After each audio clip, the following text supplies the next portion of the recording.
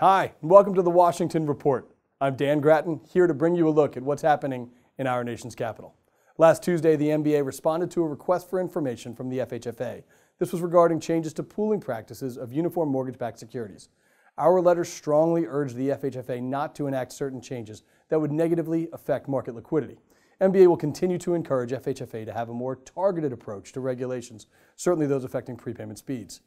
Earlier this month, 5 members of the House of Representatives, led by Financial Services Committee Chairwoman Maxine Waters, sent a letter to the Government Accountability Office requesting a study on how to expand data sources used in loan underwriting processes. This letter is just the latest in the Chairwoman's ongoing efforts to improve access to credit for borrowers, such as young home buyers. And don't forget to join the MBA in the Big Easy, February 3rd through the 6th, as we hold our annual Independent Mortgage Bankers Conference in New Orleans.